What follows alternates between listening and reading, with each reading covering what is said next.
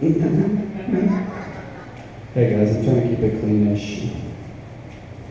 Okay, listen. I don't want to go on this again. All right, I'm going to bring up the next guy who does not want to keep it clean, and I know I can see it. It's written all over his face. He doesn't even look happy right now. And I know the material he's going to do tonight, and I heard it. It's hilarious. Paul Clemente, everybody.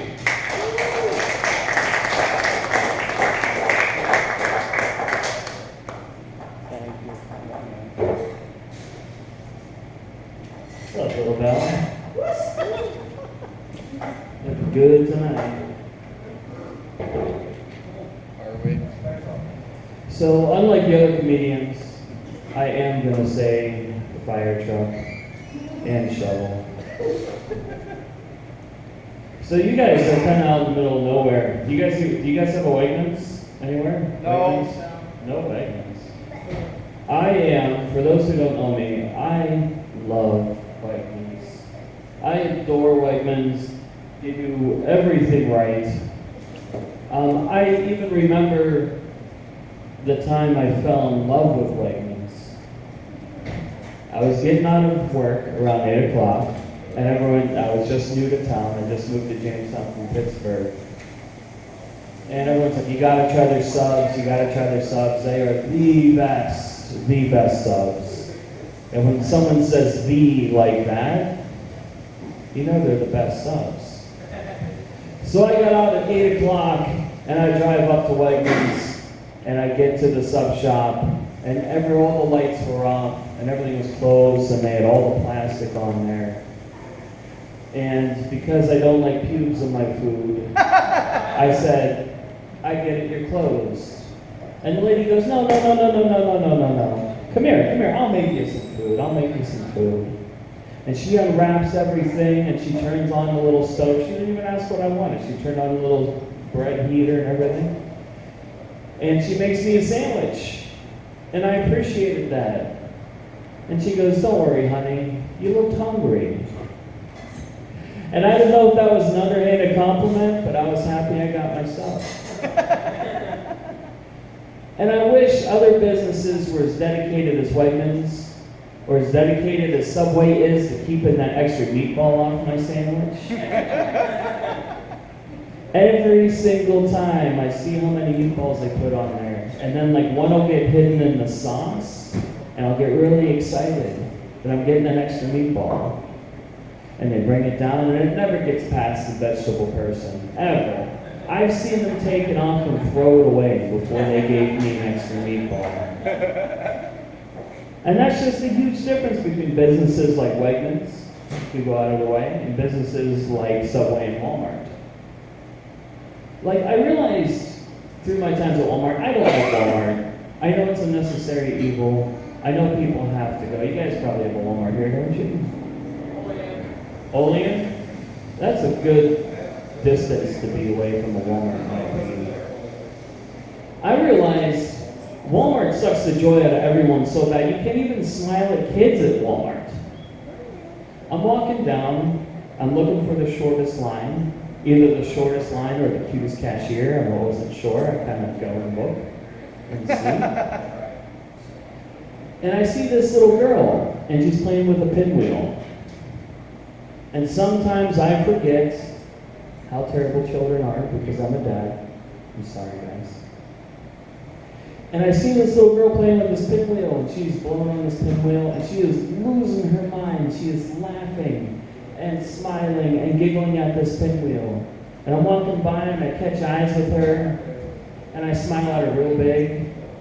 And the mom looks at me and goes, no. And then she takes her kid and pulls her away, and I'm like, oh, come on, lady. See, that's the clean part. I had to cut out what I actually said. And so I'm like, well, how much longer was I at Walmart? And I realized all the time my zipper was down. True story.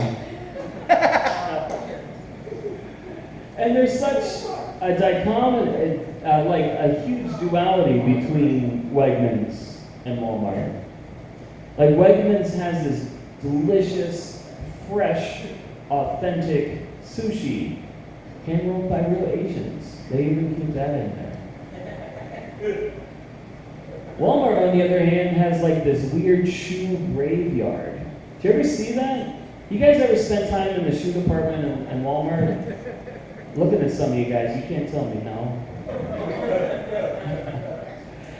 It's really weird. Like when people buy new shoes at Walmart, they just leave their old shoes behind.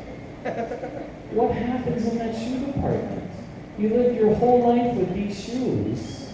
You buy new shoes, you just leave them there. So you see there, you just see a bunch of old ripped shoes and tissue paper. That's not a good look. Wegmans also has free beer samples on the weekend. You guys know that? You go to Wegmans on the weekend, they're giving out free beer. At Walmart on the weekend, you go and get an oil change. I saw a guy sleeping in a tire in the auto department. Just passed out like he was in the lazy river, just out cold. And I wasn't really sure if he was on the clock or not, but I had a feeling it wouldn't matter. His productivity would have been exactly the same. Wegmans has these awesome $5 meals. They are perfect meals for an adult in these nice little $5 packages.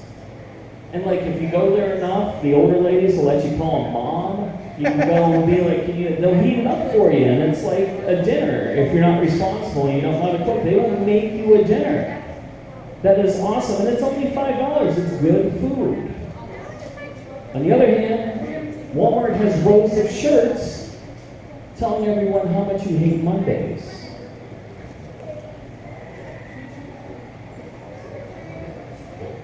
So one of my favorite things also about Wegmans, my kids are older and I don't really take advantage of this too often, is that W Kids. You guys ever go to Walmart and Wegmans and drop your kids off? You guys ever do that? Just drop your kids off at a nice little playground thing? It's really nice. If you ever get a shot, you can drop them off. And they ask for your driver's license. It's kind of like a collateral.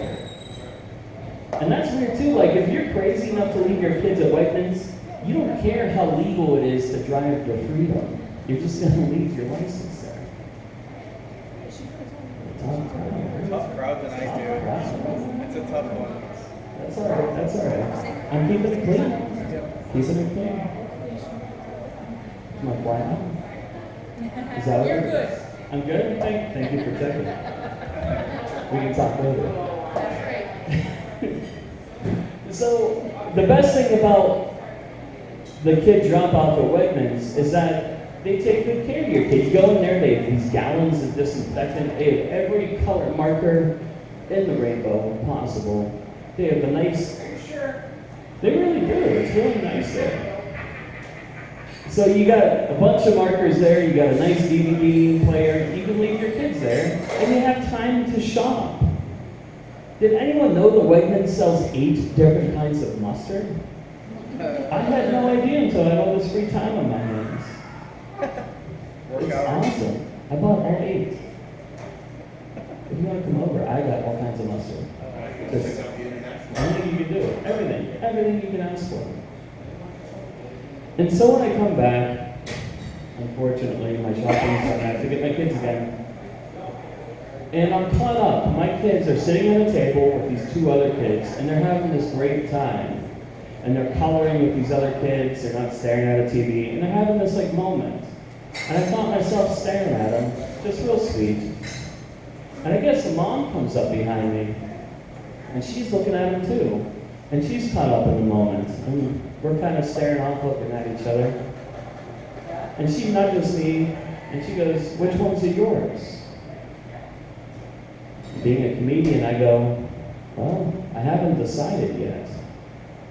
And it took me a half hour to get my kids back. I had to talk to 2 different managers, but eventually I got them back. And you know what? Wegmans wasn't wrong. They did the right thing. I'm not mad at them. They did the right thing.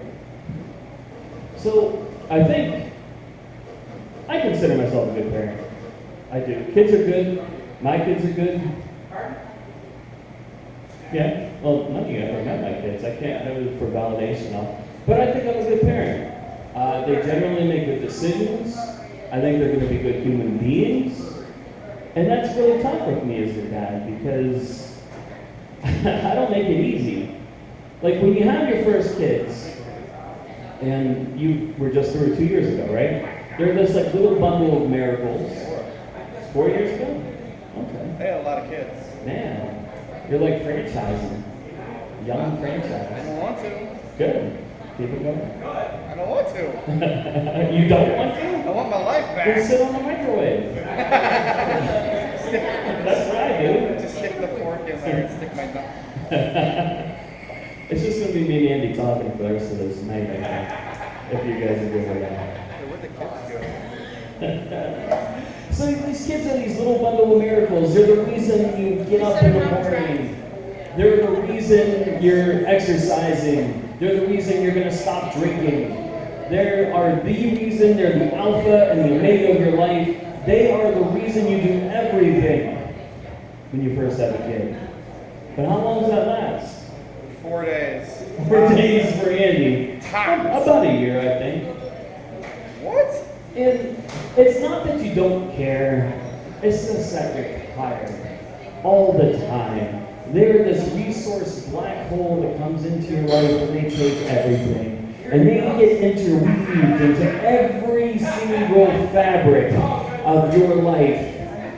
And it never ends. And even though my kids are older, they still need things from me. They still constantly ask from me. And you know what? I don't think it's ever going to stop. It's never going to stop. And so, I try my best to keep myself entertained, because you only can pretend you're interested in Pokemon so long. You really can. It just wears you down. I'm sorry if that's a reality for some of you guys. You can only pretend you care about a Charizard and a Snorlax, just for so long. So, I ended up, when I was younger, when my kids were younger, I ended up telling them a lot of weird things, just to kind of keep myself entertained and kind of teach them some lessons. I used to tell them that if they didn't go to sleep at night, the sun wouldn't rise in the morning. If they didn't sleep, they were responsible for the sun setting and rising every single day. And that's such a heavy thing to put on a kid. Why would you tell anybody that? The entire Earth's energy source, their entire heat source, what the planet runs on is on their responsibility, and whether they want me to read Goodnight Moon one more time or not. Like, can you imagine a guy sitting outside like a cafe in Paris, smoking a cigarette, and going like, "Le fond de Polancourt"? They wouldn't speak English just for this joke, Andy. It's Paul's kid again. That's right. I also used to tell them the smoke detectors in the house were cameras. I don't know if they still believe it or not, but I'm not going to risk it. I'm going to let that one slide. I tell them shots don't hurt when I take them to the doctor. Shots do hurt. They hurt a lot. I had to give blood last year, and they had to give me juice and tell me I was brave for an hour before I calmed down. Shots hurt. Rumble strips? They're not for blind drivers. They're for you, sir. My hot dogs, they're not world famous. Just try them and bust it. And you don't have a good eye. You just suck at T-ball.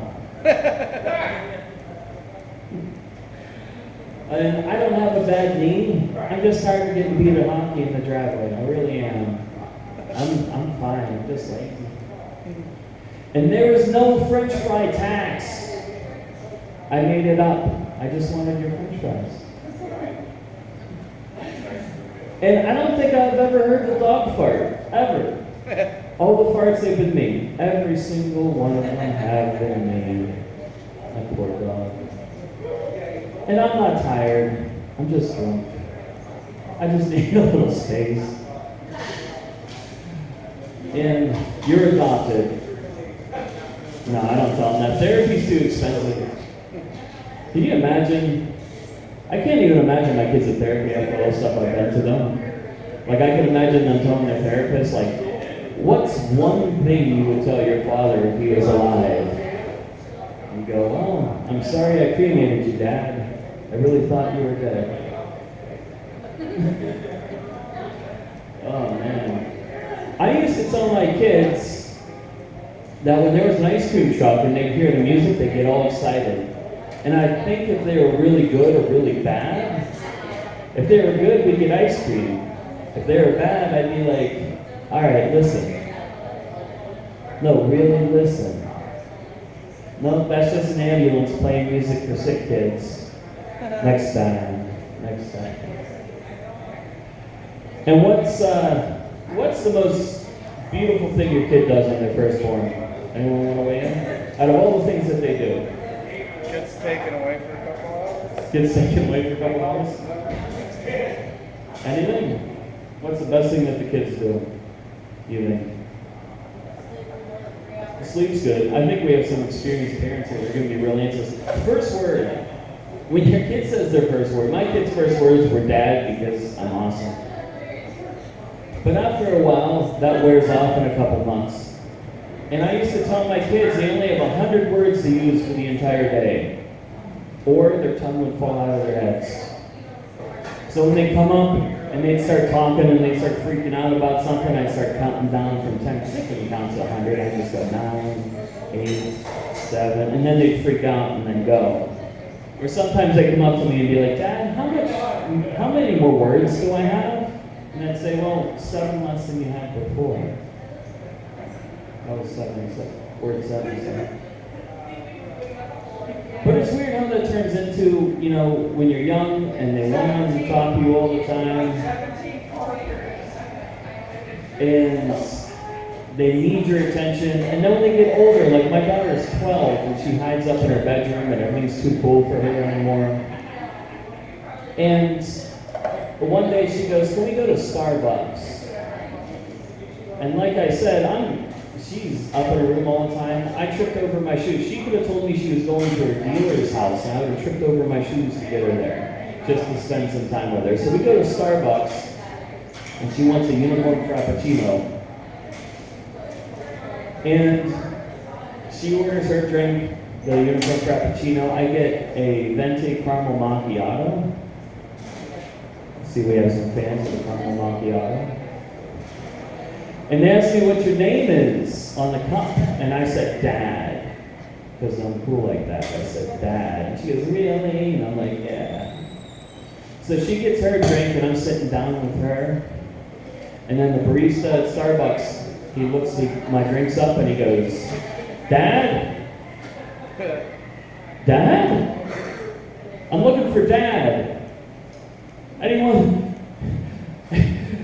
seen Dad? Dad? All right, that's it for me, guys. Thank you.